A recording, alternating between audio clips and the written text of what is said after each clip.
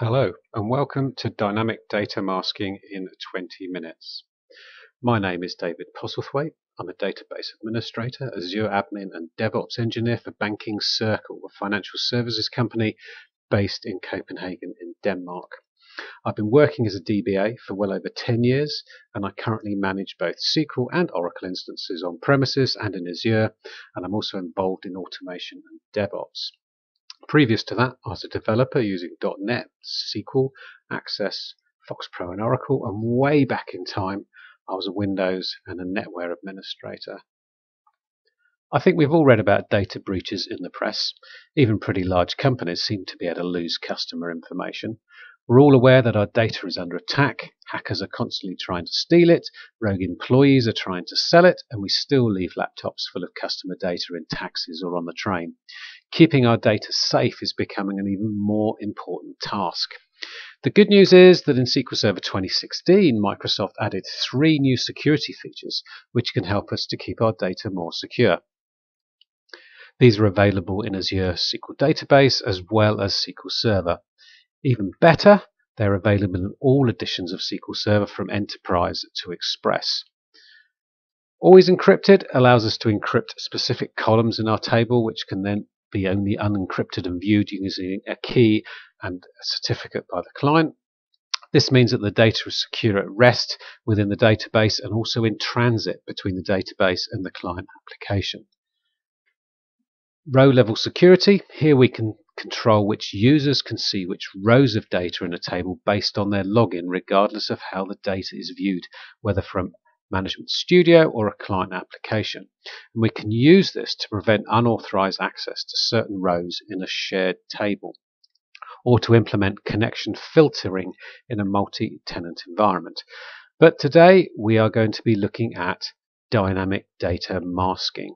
Now, dynamic data masking enables you to obfuscate data by controlling how the data appears in the output of your query, so that users who are not authorized cannot see all or some of the columns in your table. It doesn't change the data in the table, it just places a mask over it when it's displayed on the screen.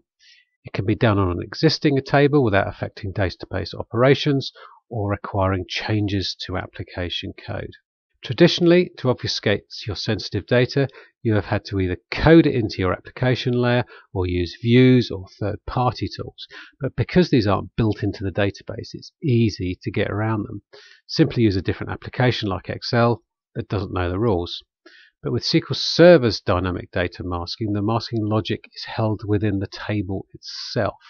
So it doesn't matter where you run your query, Management Studio or the client application, it'll always be applied to the output of your query, which makes it a much more secure method of implementing masking. Dynamic data masking can be very useful when copying a production database to test or production support. You could define your masks in your production database, but only activate them in the UAT database, potentially saving many hours running obfuscation code. Currently, there are only 4 predefined functions for masking. We've got default, which replaces all the characters with X's and all numbers with 0. More of a way to hide the complete value than mask part of it. We have the email function, and this displays the first letter of the email address followed by xxxxx and then puts at xxxx.com at the end, regardless of the actual domain name. Random replaces numbers with random values from a specific range. Partial, which is probably the most useful one. Here you can define the number of characters to display at the beginning and at the end of your string, and the masking characters in the middle. In Azure, there's a masking function listed called credit card, but this is actually just a predefined partial function that displays the last 4 characters of the credit card number. The code for dynamic data masking is pretty straightforward. We just add masked with and the function that you wish to use to the column, and we can alter an existing table in a similar way. There's no GUI within Management Studio that I can find to do this, so you'll have to do it using T-SQL. If you're applying masking to an Azure database, there is an option in the Azure portal that will even try to recommend fields that it thinks should have a mask on them. You don't need any special permissions to create a table with a dynamic data mask, only the standard create table and alter on the schema. If you want to change an existing table, either add, replace or remove a mask on a column, you require the alter any mask permission along with the alter permission on the table. All users with select or DB data reader permissions will see the masked data when issuing queries, but by default anyone with DB owner permissions will always see the unmasked data, which is another reason to ensure you design your database security correctly. But this can be revoked.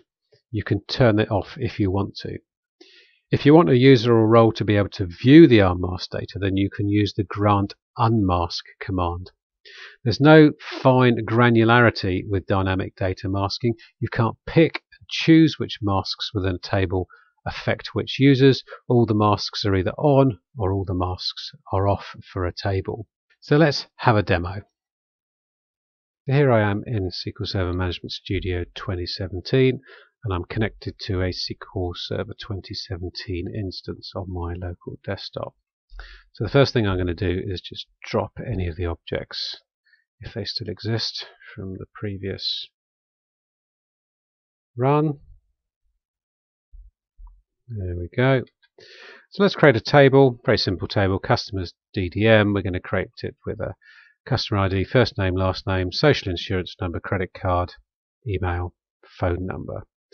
Let's create that and we'll insert some data into it and then we'll have a quick look to see what it looks like.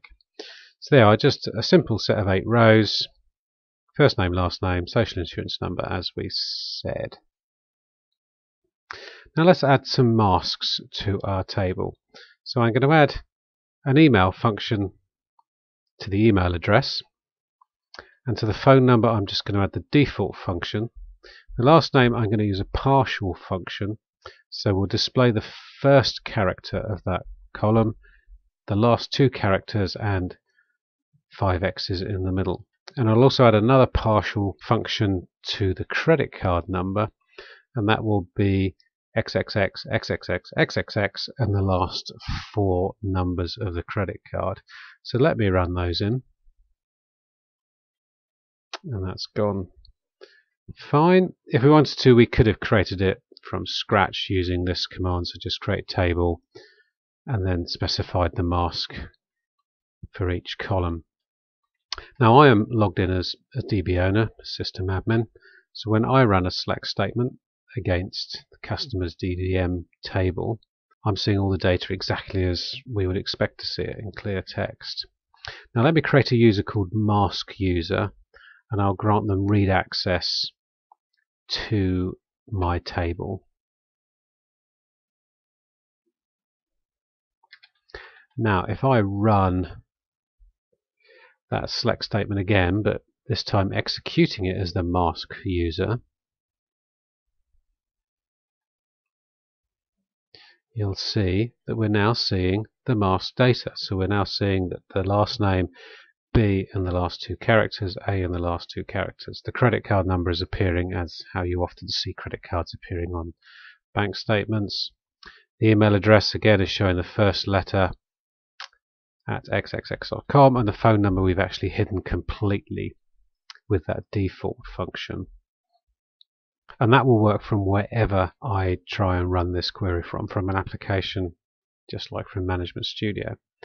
Now one of the drawbacks of dynamic data masking, it hasn't changed the data. So a clever user can work out some of the data just by using a where clause. So if I run this as mask user, and this time I'm going to look for anyone whose last name is Bryant. And of course that returns this record. So we know that this person is Ariana Bryant. We've worked that out. It hasn't changed the data underneath. So any where clause still uses the data.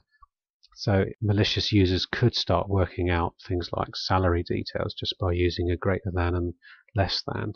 Now we can allow a user to see unmasked data by using the grant unmask command. So if I grant unmask to mask user and now execute as the masked user, the masked user now sees the clear text data. So that allows us to define users and roles that can see the masked data or the unmasked data. So let me revoke that unmask. And if I just prove that it's working, let's run it again. And we see the masked data again. Now you might think, well, what happens if I write the data to a temporary table? Can I get hold of the masked data that way? No, you can't. When you write masked data into a temporary table, it actually writes the masked data to that table. So here I'm going to execute as mask user, and I'm going to write the data into hash temporary table from customer DDM. So let me run that. And it's created that table. So if I select all the rows from hash temp table, you'll see that I'm seeing masked data. Now if we try that where clause again, so if we look now for the user where last name equals Bryant,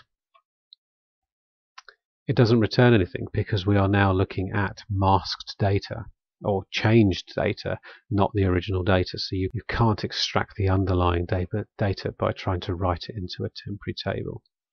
So let's just drop that temporary table and revert back again. If you want to drop a mask, it's very easy. Just say auto table, auto column, and drop mask. So if we run that, so if we drop the email column, or if we drop the mask on the email column, if we execute again, then now the email address is appearing as clear text. If you want to verify which columns in your database have masked columns, then you can use the masked columns table. And that, if I run, will tell me that in the table customers DDM, these three columns have these three masks. Now there's a few things that you should know if you're going to use dynamic data masking. First of all, masking doesn't prevent you updating a column. Anyone with update permissions can make updates, even though they may see the masked data. As you've just seen, if you copy data from a masked table, you'll end up with the masked data, not the original data in that target table.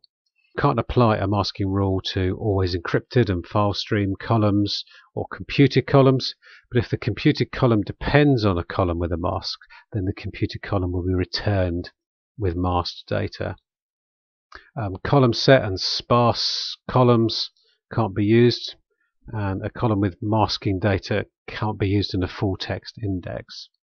In some cases, you can't add a mask on a column with dependencies, such as an index. You'll have to remove that dependency first, add the mask, and then recreate the dependency. And as we saw, it's very easy to crack a mask by using a good use of the where clause.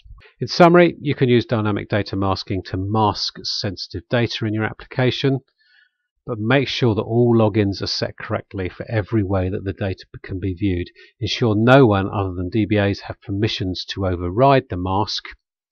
And remember, data can still be updated. It's easy to use brute force attack to work out masked data, and the data is still unencrypted. If you really want to obfuscate the data, you need to use always encrypted. I hope you found this useful and you can now look at ways of making your data safer. This 20-minute special is from my full-length talk on SQL Server 2016 security features, which covers always encrypted row-level security as well as dynamic data masking. And you can view it and more of my videos on SQL databases and Azure on my YouTube channel. Enjoy the rest of the conference and thank you for listening.